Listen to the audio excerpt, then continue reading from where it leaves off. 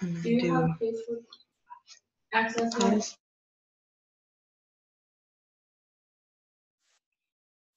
Good afternoon and welcome to today's Lightning webinar. My name is Laura Roberts and I'm a coordinator at the American Indian Cancer Foundation.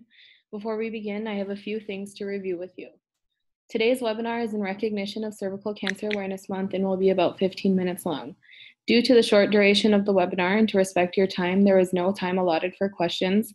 If you do have any questions, I encourage you to type them into the chat box if you are watching with us on Zoom. You can open the chat box by clicking the chat icon on the bottom of the Zoom screen. If you're watching on Facebook, either live or the replay, you can feel free to post a comment, or you can send an email to health@aicaf.org and we will send a follow-up email answering the questions. For those who registered and attended today's webinar, you will be entered into a drawing for our water bottle. The winner will be announced tomorrow via email and Facebook. After today's webinar, you will receive an evaluation in your email inbox from Robert Spencer, AICAF's evaluation coordinator. If you do not see the link in your inbox, please check your spam folder. The link to the evaluation is also conveniently located in the Zoom chat box. The evaluation will only take 2 minutes to complete. If you complete it by the end of the day, you will have a bonus entry in today's water bottle giveaway. I have the pleasure of introducing our speaker today, Dr. Amanda Bruegl. Dr. Bruegl is from the Oneida and Stockbridge-Munsee tribes, and she works as a gynecologic oncologist at the Oregon Health and Science University. Dr. Bruegl specializes in the diagnosis and treatment of gynecologic cancers. Thank you, Dr. Bruegl, and feel free to start when you are ready. Hi, everyone, and welcome to today's Lightning webinar. Today is a follow-up to our last webinar talking about Pap smears, and we're going to talk about what happens when your Pap smear is abnormal. What do we do next? So first of all, don't panic. An abnormal Pap smear does not equal a cancer diagnosis. An abnormal Pap smear does not mean you need a hysterectomy. What an abnormal Pap smear means is that you and your provider need to evaluate further and develop a treatment plan. So briefly, just to review concepts from last week, and if you're unable to join us, this will be a crash course in Pap smears and how often you need them.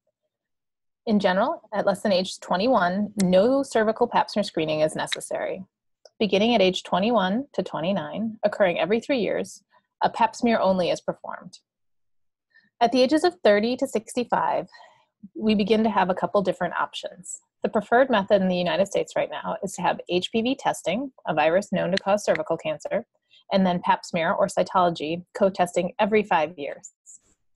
Acceptable alternatives are to do cytology only every 3 years, or HPV testing only every 3 years.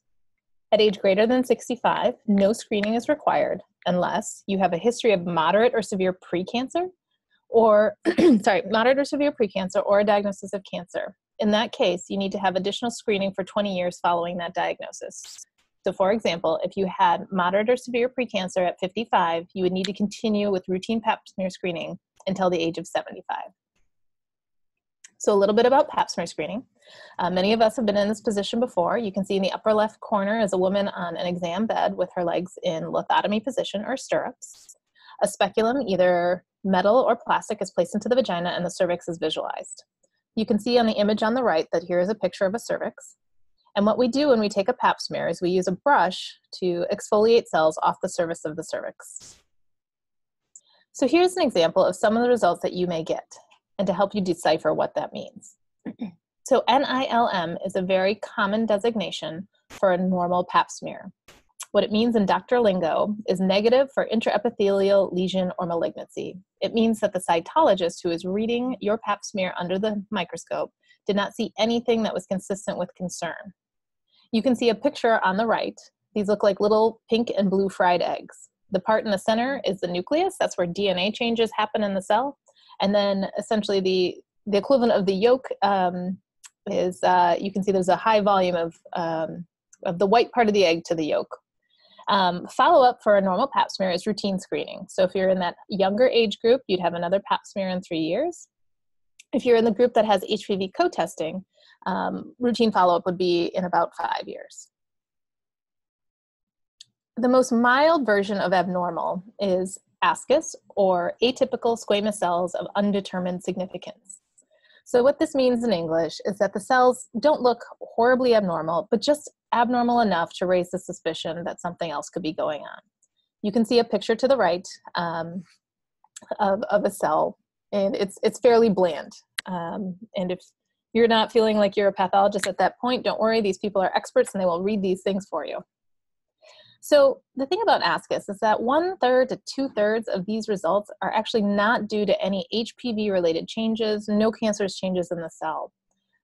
Recent intercourse, recent infection with bacterial vaginosis, sexually transmitted infections such as gonorrhea or chlamydia, they can all cause inflammation and mild changes. And so most of these actually are not due to something concerning. HPV testing is really helpful in triaging the meaning of an ASCUS Pap smear. So if HPV is negative, you can do a co-test again in 3 years. So slightly earlier than the 5 years, but not so aggressive of a follow-up as it used to be in prior years. If there is HPV testing that's done and it does show presence of a high-risk HPV subtype, clinical recommendations are typically to perform colposcopy, and we will outline what this is in a few slides. And then something called endocervical curettage, if there's something that we can't see. Additional Pap smear results. So on the left, there's LSIL, so low-grade squamous intraepithelial lesion. So this means that there are more abnormalities that are identified by the pathologist, but they're low-grade in nature, as opposed to the slide on the right, which is high-grade. So high-grade squamous intraepithelial lesion. Now, when you look at the slides and the pictures, comparing the left versus the right, you can see that the stuff in the center on the right, it's much more purple and dark, and it's a little bit bigger. So the ratio of the dark purple stuff to the sort of light pinkish stuff is increased, whereas on the left, you see a little bit more enhancement of the purple, but you still see a fair amount of the white part of the egg, as it were. Additionally, atypical glandular cells can be seen on a Pap smear. So this can be coming from up inside the uterus and actually the uterine lining, or it can be coming from the opening of the cervix or the cervical canal. Typically, if you have a low-grade lesion or worse, the reflexive next step in your clinical care is something called colposcopy. I find that this can be a very frightening, intimidating procedure for patients who've never had one before. So what happens is a patient comes in, and similar to the Pap smear, you're placed in that lithotomy position, so your legs are in stirrups. Just like when you had your Pap smear, you have a speculum placed inside the vagina to help visualize the cervix. A colposcope is like binoculars for the cervix, okay? No part of that instrument actually goes inside your body. So when you see that, when you walk in the room, don't panic, nothing is going inside. What it does is help really magnify the surface of the cervix so we can take a closer look. One thing we do to help us really highlight the changes is we apply something called acetic acid, which is actually vinegar, and we apply that to the cervix. So using either a gauze soaked with vinegar or some large Q-tips with vinegar, we place that on the cervix and the upper vagina, and we let that sit for about 2 minutes. What happens with this solution is it actually changes some of the cells that are being impacted by HPV, and it turns them a white color. So then when we apply our eyes and look at the binoculars, through the binoculars at your cervix, we can see some distinct changes that help us kind of determine our level of suspicion or concern. So here is some images of what you can see. So on the left is an example of normal colposcopy. So the patient had, I'm going to see, hopefully you guys can see the arrow here. So this is the normal part of the cervix, and that's squamous cells. And then there's the glandular portion of the cervix here. And where those two different cell types meet, you see this nice white line. We call that the transition zone. And that's a really important part for determining if the colposcopy is adequate. Did you see enough of the normal tissue to ensure that you're seeing everything that's important? And so a little bit of white at this interface is very, very normal. If you look at the image on the right, you can see there is a lot more white and there's more blood vessels. So this is something that if I saw it, I would be suspicious that there is moderate or severe precancer, and I would want to take a biopsy of several of these areas to get a better idea of how to make my next steps. So possible biopsy results. So on the left is sort of the pathology description.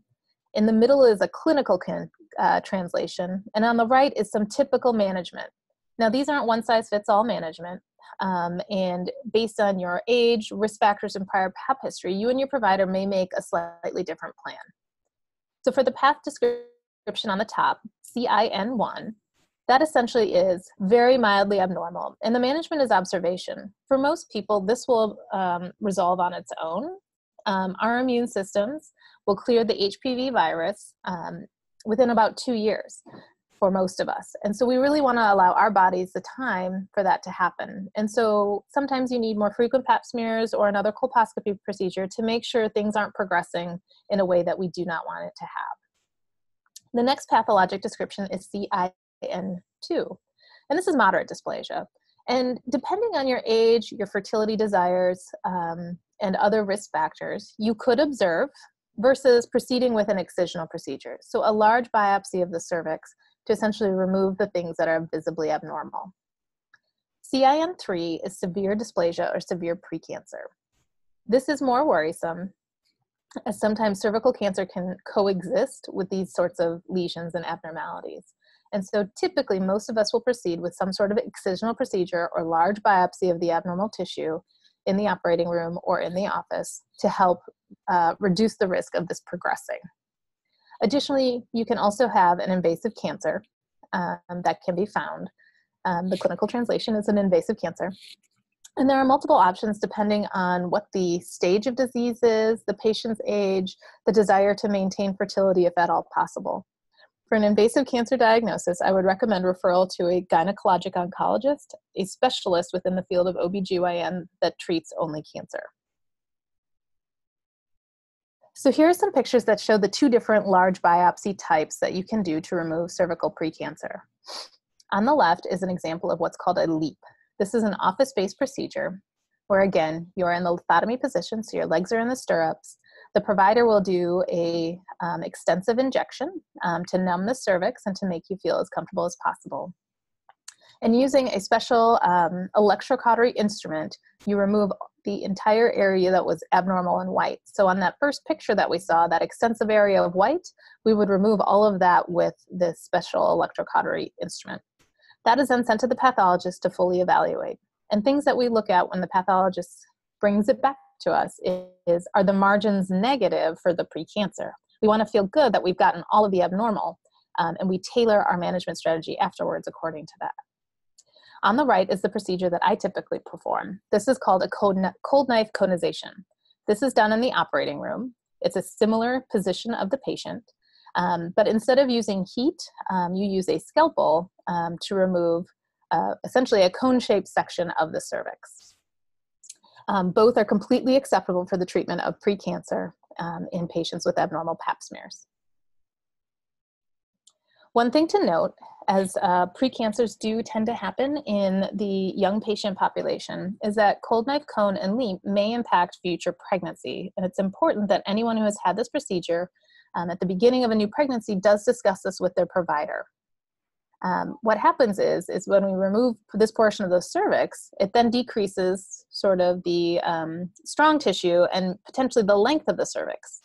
If the cervix is significantly shortened prior to pregnancy, it can increase the risk for preterm labor or preterm birth. Some providers will do additional ultrasounds to look at the length of the cervix during pregnancy, as there are interventions that can be done to help reduce the risk of a preterm delivery.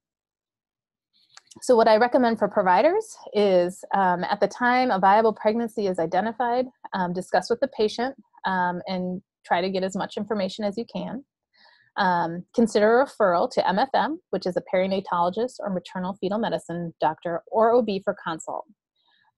If you are going to look at the cervical length during pregnancy, a very common time is at 16 to 18 weeks. Based on the length of the cervix at that time, they may consider to provide vaginal progesterone to help decrease the risk of preterm delivery.